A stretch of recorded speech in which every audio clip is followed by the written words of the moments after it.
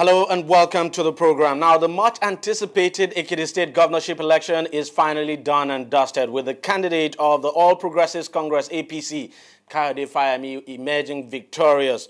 Fayemi, a one-time governor of the state, got 197,459 votes to defeat the candidate of the People's Democratic Party, PDP, Kolakbo Olushola Eleka, who got 178,121 votes. Now, Fayemi also won in 12 out of the 16 local government areas in the state, while Olushola won only one in 4 local government areas. So, in summary, the 2018 poll saw 909,585 people registered to vote. However, only 405,861 people were accredited to vote on election day. The total number of valid votes was actually 384,594, while 18,857 votes were rejected out of 403,451 votes cast. Now, the polls has been described as fair by some observers, though the PDP candidate has alleged manipulation of the figure. It is not yet clear if he will contest the result in court, but that seems very, very likely when you consider the difference now, the margin between both candidates. Now, this will be Fayemi's second stint in office following an earlier reign between 2010 and 2014. In his reaction after the victory was announced, President Muhammadu Buhari, of course, charged Fayemi to ensure he keeps his campaign promises of improving the lives of Ekiti residents. And I can tell you it's very, very important, because as we speak today, things are very tough in that state. Workers of that state have not been paid for several months, and everyone believes the issue of salaries was, of course, one of the issues during that election. So people of that state, the workers of that state, have not been paid for several months. And if you consider the fact that the majority of the people in that state, that's the majority of the workers now, are civil servants, then you understand why it's important that salaries get paid. Because as you speak, with salaries not paid, the economy of that state is down. And so the next governor of that state has got a lot of work to do. And some people have said he's got to start from salaries. Now, the president also commended the Independent National Electoral Commission for a successful conduct of the polls. Fayemi, on his part, described his victory now as one for reclaiming the land and restoring Ekiti values. Now, the win also ensures the APC now has control of the 6 states in the southwest of the country. But one other issue that cropped up during this election, and everybody has been talking about it, there was so much money, I should say, exchanged hands. This was an election, a lot of people will tell you, was more like a cash and carry election. And both sides, of course, are alleged to have been involved in, the vote buying, if you like. The PDP gave out money, allegedly. The APC too did the same thing at some point. It was more like, the highest bidder. And of course, some of the candidates actually had something to say about it. Just take a listen to them. Though on the surface, people will say it's peaceful, but peace is relative. Peace is not necessarily only the absence of violence. This process has been heavily compromised and manipulated. Though the police, the security agencies, they are doing their best. There has been no complaint from the INEC angle. But you will discover that both APC and PDP, they are doing what we call festival of money.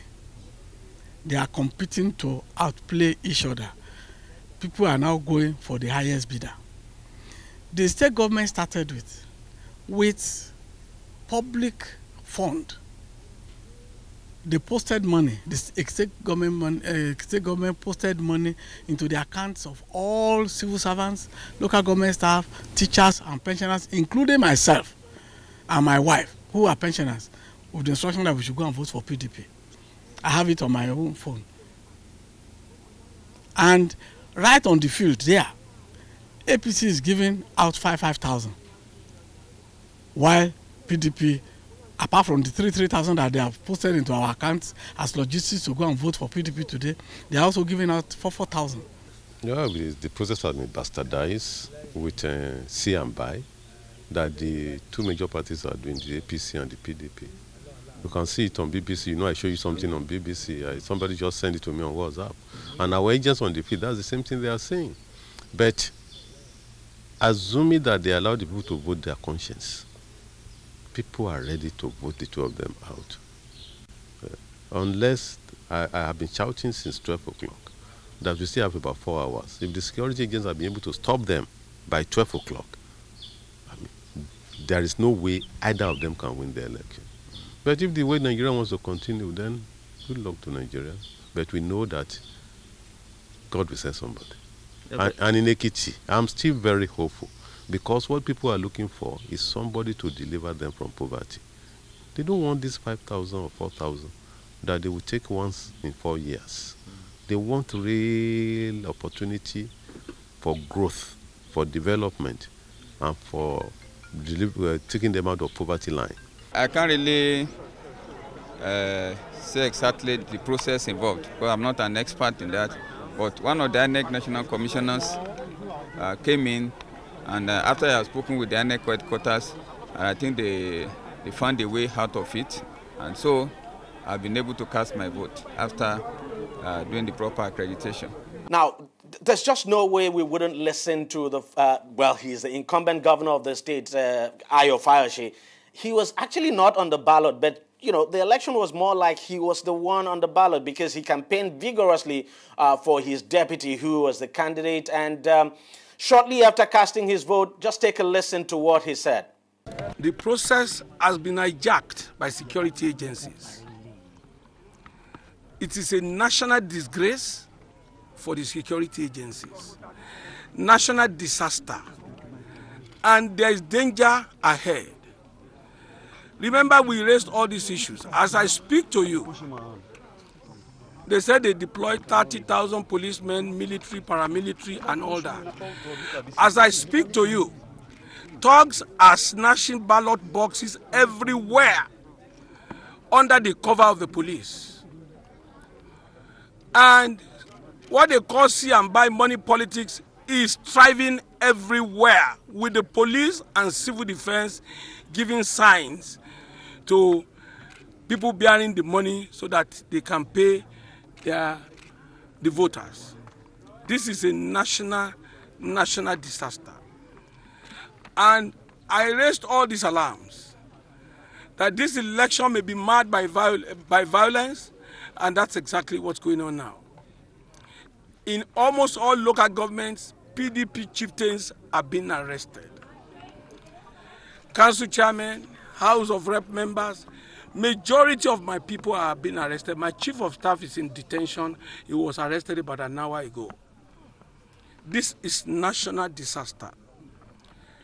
We fight corruption, but wrong people in authority is the worst thing that can happen to any nation.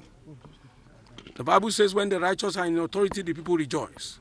When the wicked are in authority, this is what we see. If this is the sample for 2019, I think it's a lost ground and it's a hopeless expectation. I want to say very expressly that the security agencies are enemies of Nigeria. Would you want to agree with me that card readers are not working in more than 50% of the places? In Efalaye, most of the units, card readers are not working. You have some units where they have only accredited 20 people, where one voter spends up to about 30-40 minutes. Some will never have their fingers go through. They call it enhanced. I think INEC needs to be enhanced. I'm not going to be here preempting elections. We have to state what it is as at now. I'm winning this election despite. There's a difference between what I'm narrating and my capacity to win. Hold on 1 second. There's a difference between, on top of all they are doing, I will still win this election because this state I am in charge by 80% by the grace of God. I won the last election by 82,000 votes. How do they recover from that 82,000 votes? Even if you cut the head of 82,000 people, they can't get far. Life or death that they are carrying around, I will still win this election. Well, joining me now to discuss the outcome of the election further is Libros Oshoma, who is a lawyer and a political analyst. Libros, thank you very much for coming on the program. You look at the difference, the margin between the winner and the loser, 19,338. Quite tight margin. No one would have expected that it was going to be this close. Yeah, somebody asked me a day to the election that what do I think? I'd say it's going to be a 50-50 thing from what I am seeing. Imagine you're not going to hear of moonslide or landslide and all kinds of slides, but it was a close one, it was a tough one, especially what you saw play out in Ekiti was incumbent against incumbents. Yeah, exactly. Incumbent in the state. Incumbent in the state and incumbent at the federal. And so it was cash for cash, might for might, and to a very large extent also rhetorics for rhetorics. Let's see who woos the people more. And also there are a lot of issues also that were at play in the election. You raised the issue of salaries, and then also the issue of style of governance. We had seen a lot of people had seen Fire Mills Part 1. And then in the last election, he was rejected at the polls. That's in 2014. Fayose came in. And some people also are not too impressed with Fayose's style. They had hoped that he was going to change. And he was going to up the ante. But, he continued with his style of Mamala and, Kada Rider governance. And so some people also were not too happy with all of that. And so you saw the backlash or the back and forth before the election, the politics of insecurity, policing, and the rest. One would have expected that Ekiti would go up in flames on the day of election. But fortunately, everything went peacefully. I mean, security was tight. Let's talk about this issue of financial inducement. Yes, it's true. Money, I mean, from what we have seen, money actually exchanged hands and all of that. But would you say the outcome of this election was basically about money? That the people basically voted because they got money from the candidate? No.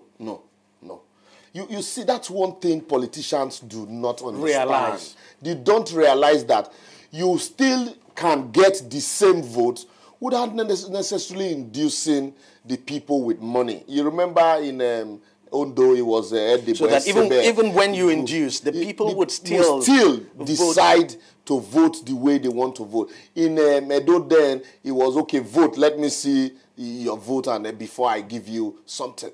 There are still people who would collect the money or vote the party they ordinarily wanted to vote for, and then still tell you, you see, I voted for your party, so give me something. And so if you look at the results, one would have expected, with the kind of money you hear that was being shared, one would have expected that the party that would win with a very large margin. But then it shows that, because also if you have been following the politics of Ekiti and what has been happening, you would, if you related with the people on ground, you would also understand why the result is this way, because they've been divided.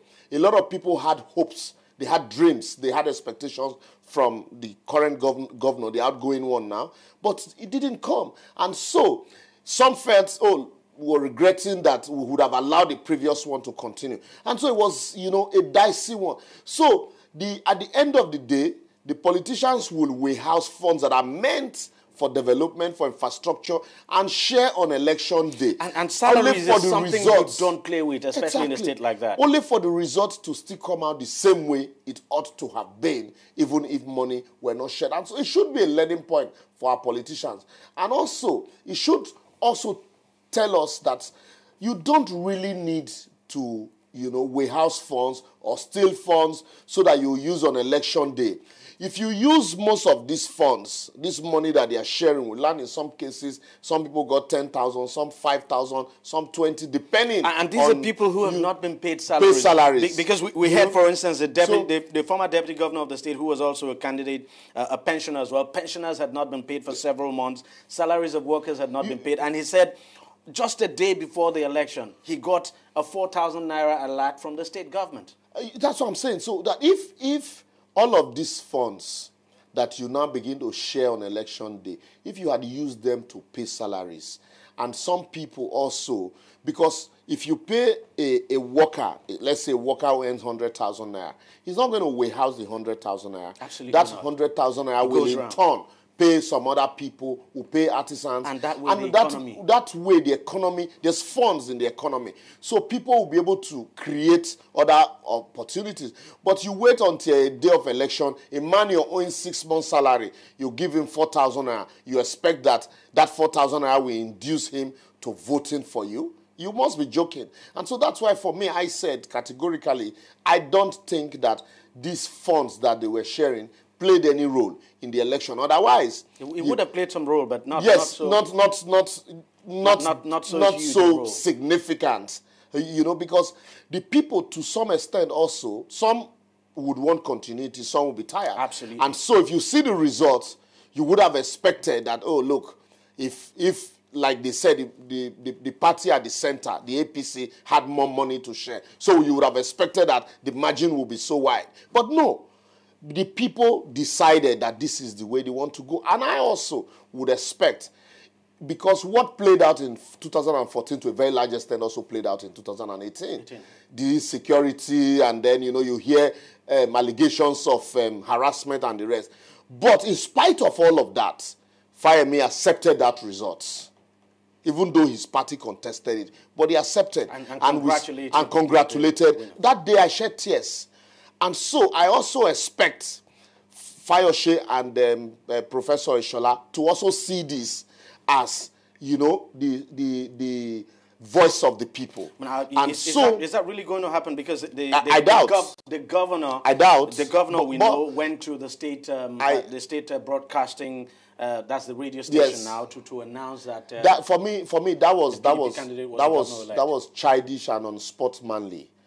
In 2014, we all saw what happened in Ekiti. We knew what played out. And for me also, I also still insist that there is no way in Nigeria you can run election without security, even though the numbers, to a very large extent, these days, it's frightening. True that there's no way you can run but there's no way you can conduct election without security personnel on ground, because the attitude of our politicians, until our politicians and their supporters change their attitude, we would not be able to get to that day where you just walk into the poll, cast your vote. But that said, we should. That's why, for me, when I hear the banters back and forth on, this Ekiti 2018, I knew what played out in 2014. But I am not saying because people were harassed in 2014, there should be a repeat performance.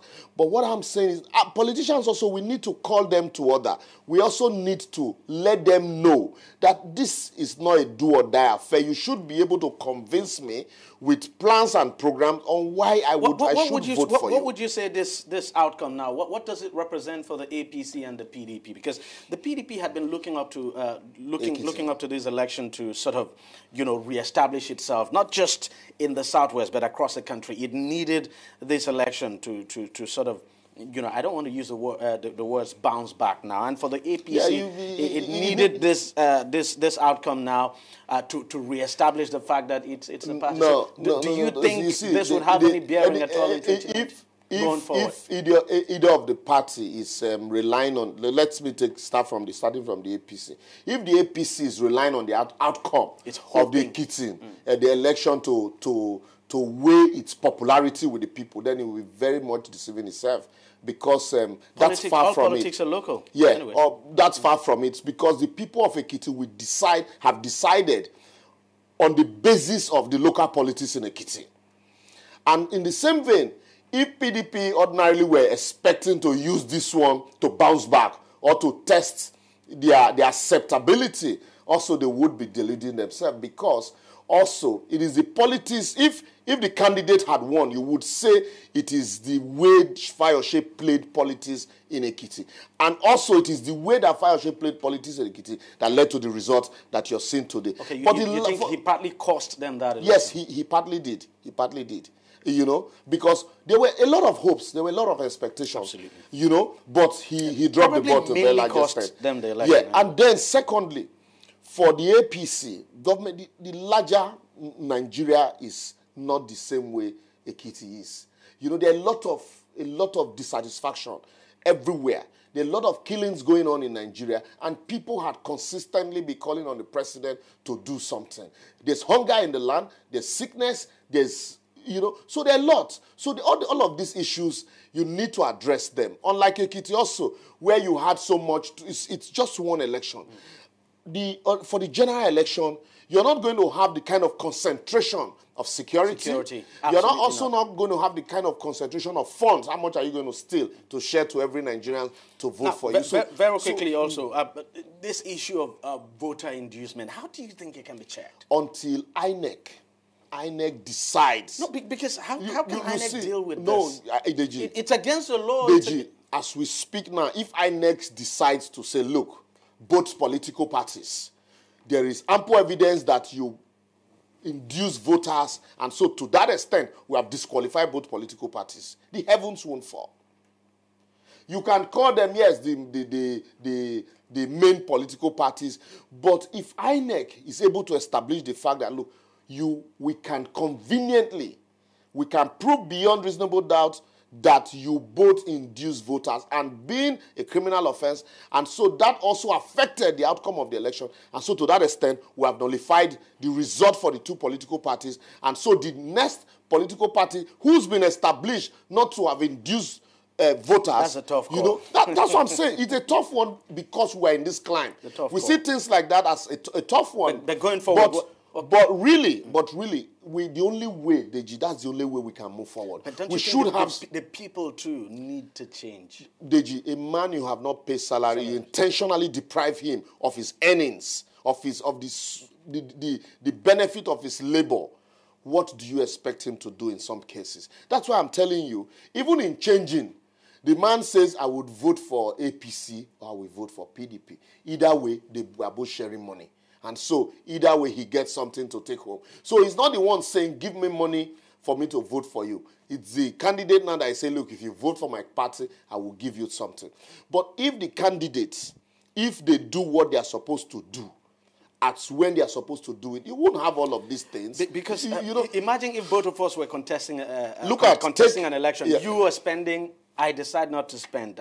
I'll definitely be worried because, you know... You will be worried, but... At the end of the day, if the process is transparent enough, you might come out victorious in spite of the fact that you have not... That's a big give. Yeah. That's a big give. But let's just, because we just have to wrap up now. Very quickly, what do you expect from the incoming government? Because fact is that, look, you would expect that Fayemi too would have learned his lessons. No doubt. They never learned their lessons. No doubt. He did very... I mean, at least... To a large extent, he did well in his first term. But part of the problem that the Ekiti people said then was that he did not ingratiate himself. As in, he did not mix with the people the way Fayose did. And but Fayose mixed with the people, and there were no project or infrastructure to show. So there should be a balance of both. Maybe that's what the people want. And so what the people want is, while we want you to provide infrastructure, we also want to see you because you are representing us. We want to be able to relate with you. And then also, one of the things that he was accused of then was that, he went to Lagos to bring in Lagos people and Lagos contractors. And so the funds were not domiciled in Ekiti. The funds were, repatriated back to Lagos. So all of these are learning points for him. And also, these grammars of reconstruction and taking back the land to the days of glory, all of these are slogans. It is time now government should learn to hit the ground running. And when we say hit the ground running, it is not you get there and then you begin to create excuses. Oh, the former government emptied treasury. because during campaigns, you almost said that also, that look, these people have done nothing. And if you come, you're going to... Now, the issue of salary is at the top burner. What are you going to do? What are you going to do to ensure that salaries are paid regularly? Secondly, the Fulani herdsmen crisis and the grazing reserves vis-a-vis the ranching. It's a big problem also that some people had praised Fayose for. How this new governor will handle it also will tell, the acceptability of his party in subsequent elections. Okay, but very quickly, I keep saying it will be the last. As we speak now, the PDP is the dominant party in the State House of Assembly. So obviously, the Fayemi is going to inherit that house because the elections of the State House of Assembly, I think, should be sometime later. What do you see in the coming days? You see some of these members, of course, jumping ship. And it's not his first time. So he inherited a house predominantly PDP. And eventually they all moved and to eventually the other side. he was able to meander through. For me, he's the wealth of experience from first term and the politics of it should, teach him enough lesson you on how won't be to surprised meander. if in the coming days you saw a wave of defections, if you like, in the House. Definitely, I won't be because this is a country of no political ideologies, and so now you have a new cook in the kitchen, and so definitely you are going to see some realignment. For people and from this moment on, Fayose would begin to see the difference now. Certain things would be changing as we speak. Definitely. Some of his orders would no longer be carried out. Yes, because what will happen now is, there will be, like it happened before, you hear that there have been instructions that state accounts should be frozen, and so that government will not be, the outgoing government will not be able to access funds, But these are steps to ensure that you are able to protect, funds and avoid financial impropriety for the incoming governor. And then also the Speaker of the State House of Assembly, his seat is going to be, a very hot one now because they will need somebody who would, also be loyal to the incoming governor. So it might not be surprising if the speaker defects. I mean, at least to preserve his own seat. Another problem is defecting is not the issue here because there are some people who have been waiting in the lounge who are with this incoming political party who would expect to benefit from their labor. So that is another issue. So that's another issue. So you might defect and they tell you, well, you are just coming in, so you have to go bid your time. This is not the party where, who you had risen to, that level. All right. So. Libros, thank you very much for coming on the program. And, well, we only wish the people of Ekiti the best of luck. Exactly. And we wish the incoming government also, the best of luck. Thank you very much for coming on the program. My pleasure. Thanks. All right, we'll take a short break now, and we'll be right back to talk about something else. On Deji 360, we don't just ask the questions. What is wrong with amending the Constitution the way the National Assembly members have been doing it? We seek answers. Constitution is constituent. Our problem is not lack of laws. Our problem is lack of the willpower to implement our laws. Answers that provide clarity. While we negotiate, we should try to make it a point that the girls must be complete. The clarity you need to make informed judgment so that you can make the right decision and take action. People are saying it is you politicians that are responsible for this, that you are the reason why this is happening. All these dollars that call themselves governors in this country? I wish we had people like Tony at the National Assembly. God forbid that I go to join that ballot. Deji 360, providing clarity to issues.